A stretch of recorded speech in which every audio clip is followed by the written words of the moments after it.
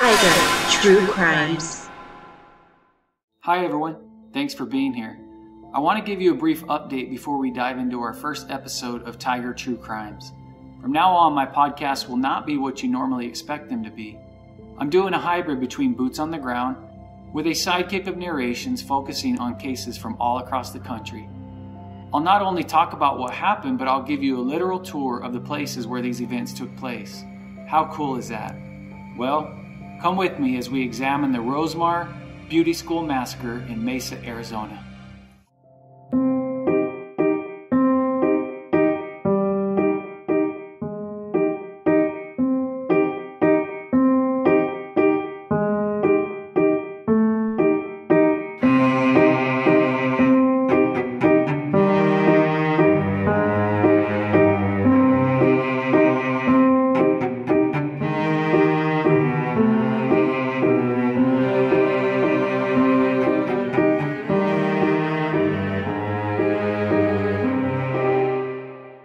This case happened not far from where I grew up, which is why it's so intriguing to me.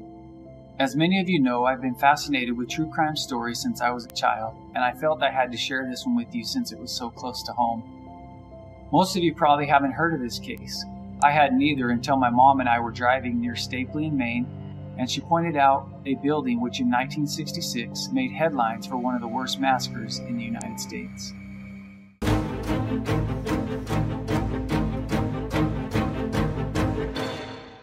Robert Benjamin Smith, also known as Benny, was born in 1948. He was the son of a major in the Air Force Reserves. With his father often away, Benny felt neglected and out of place. It didn't help that his family frequently moved, and the constant relocation made it hard on him. Troubled from infancy with an apparent learning disability, Benny repeated several grades. He was so problematic that he failed to master ordinary tasks, such as tying his shoelace or riding his bike. He was often avoided and teased at school, but eventually found happiness while obsessing himself with books, mostly about great and charismatic figures of history like Caesar, Napoleon, and especially President John F. Kennedy.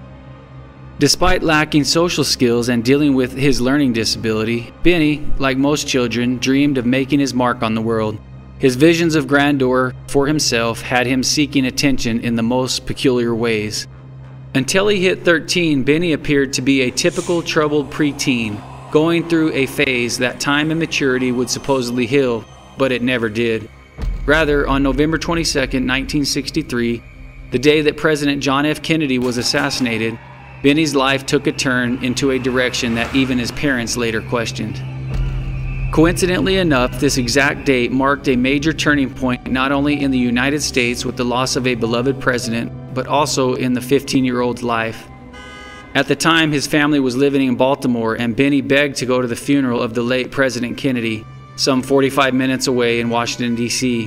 When his father said no, Benny appeared to understand, but inside, the birth of a new obsession was brewing. With the murder of his hero fresh on his mind, Benny grew deeply fascinated and found himself turning what should have been a horrific event far away from his memory into a daily memoir where he kept a scrapbook on the assassination, and as time went on, his parents noticed something even more peculiar. Benny's focus and worship from heroes like Kennedy quickly turned into an obsession with monsters, assassins, outlaws, and murderers. He delved into stories and followed media on famous murderous icons like Lee Harvey Oswald, John Wilkes Booth, Brutus, Jesse James, and Hitler.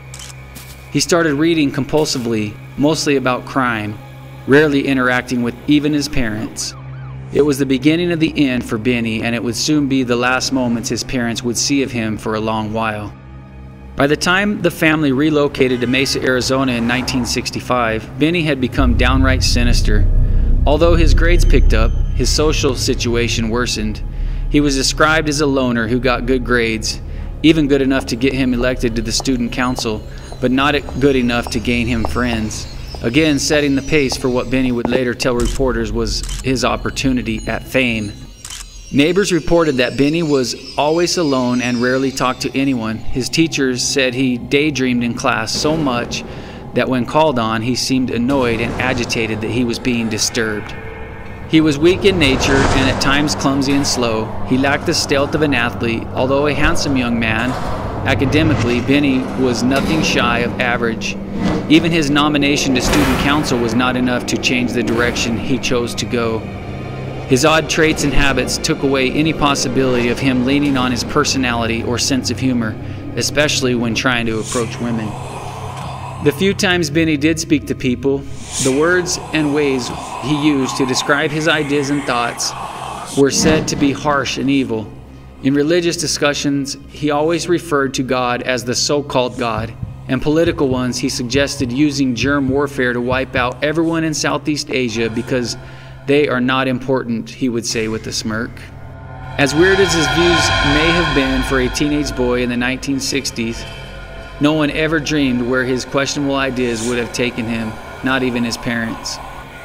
In the summer of 1966, the Texas Tower sniper, Charles Whitman, who climbed to an observation deck at the University of Texas Austin campus and started shooting, killing 14 and injuring 31.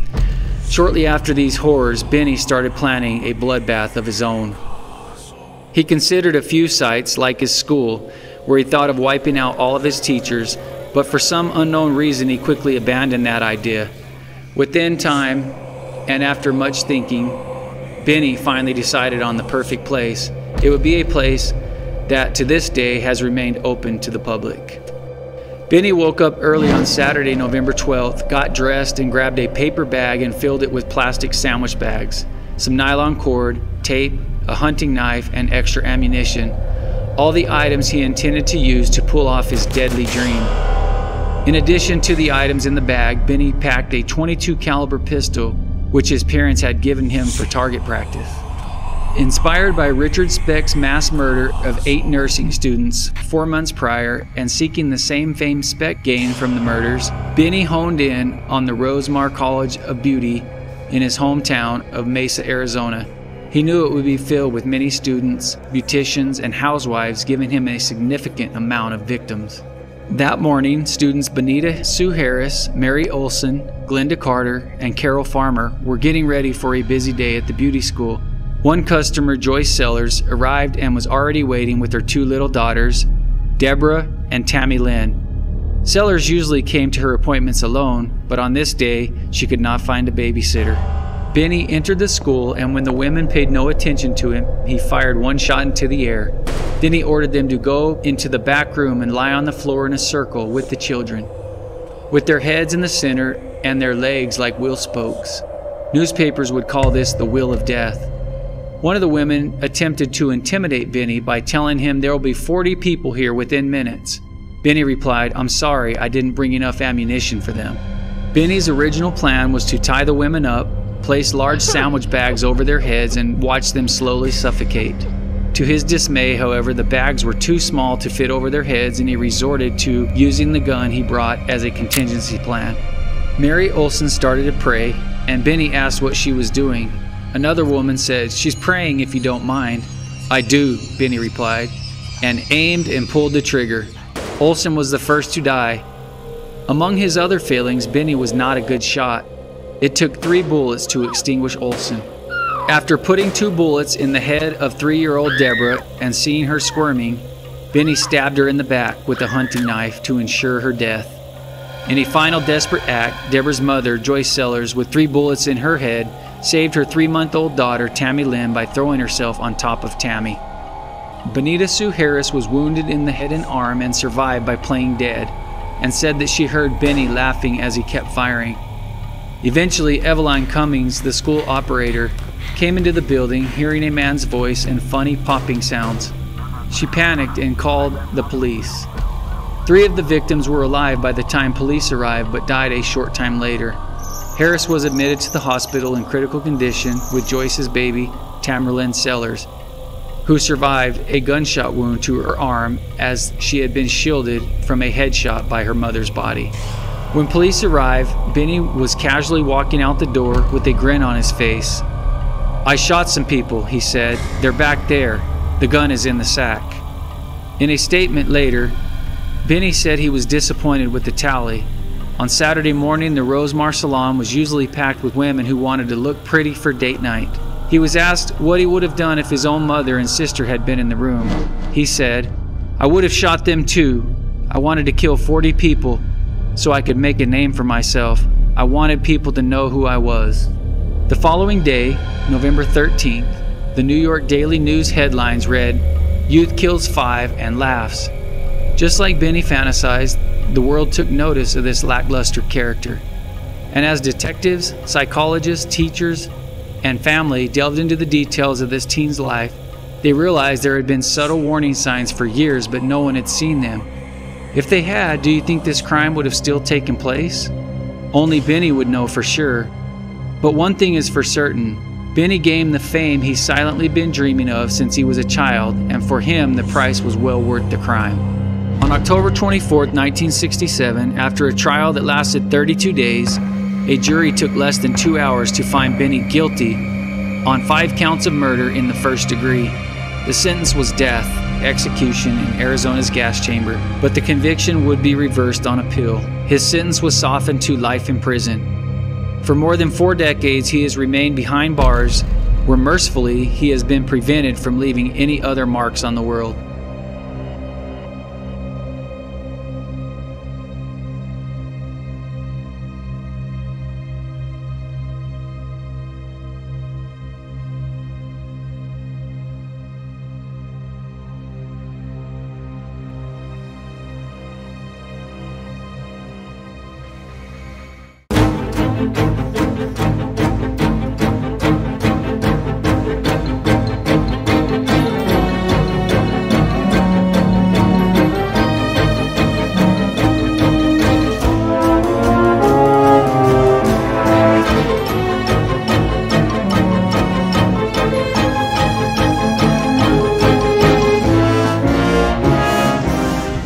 So this is the back room of the Rosemar Beauty College, where Robert Benjamin Smith had everybody lay down on the floor and systematically executed 5 people.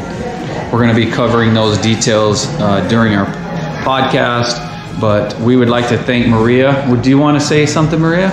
No?